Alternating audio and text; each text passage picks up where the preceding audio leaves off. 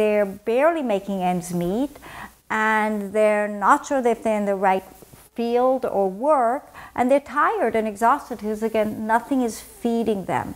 So these are very, very common circumstances. And again, it takes a lot of courage, and it takes an ability to be entrepreneurial and look at yourself and your set of circumstances to start to morph this rather than just do what everybody else is doing and hope a miracle will happen. Well, you can be that miracle, but you have to design your own miracle. And that no one is talking about yet. Hence, I am doing that right now.